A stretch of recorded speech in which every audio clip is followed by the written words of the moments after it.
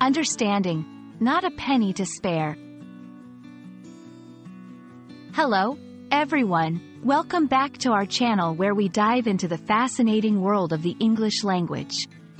Today, we're exploring an intriguing phrase that you might have come across in conversations, books, or movies, not a penny to spare. This expression is not just about money. It's a window into understanding situations, emotions, and decisions. So, let's unravel the meaning and use of this phrase together.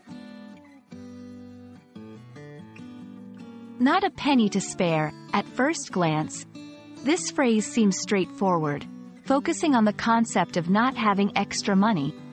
A penny is the smallest unit of currency in many English-speaking countries, symbolizing the smallest possible amount of money one can have. When someone says they have not a penny to spare, they're emphasizing their financial situation is so tight that they cannot afford to give away or spend even the smallest amount beyond what is absolutely necessary. This phrase is often used in situations where financial resources are extremely limited. It's not just about physical money but also about the inability to allocate resources to anything outside of essential needs.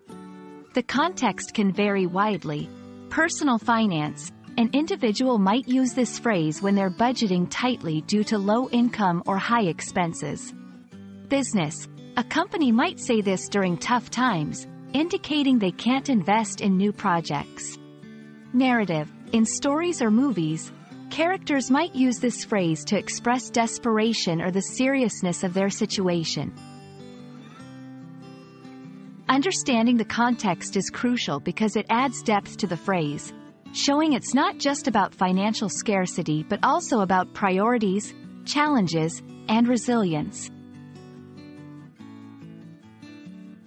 To help you grasp how "not a penny to spare" is used in real-life conversations and various forms of media, let's look at some examples. In a personal conversation, "I'd love to join you for dinner, but with these medical bills, I've not got a penny to spare." In business, "Our budget is stretched thin this quarter. We've not got a penny to spare for new software."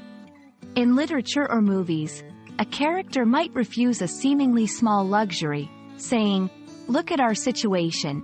We haven't a penny to spare." These examples show the flexibility and emotional weight the phrase can carry in different scenarios. Understanding phrases like "not a penny to spare" enriches your English language skills, allowing you to express situations of financial constraint with nuance and empathy.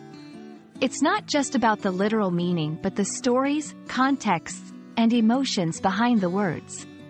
We hope this exploration helps you appreciate the depth of English expressions and apply them in your conversations and writings.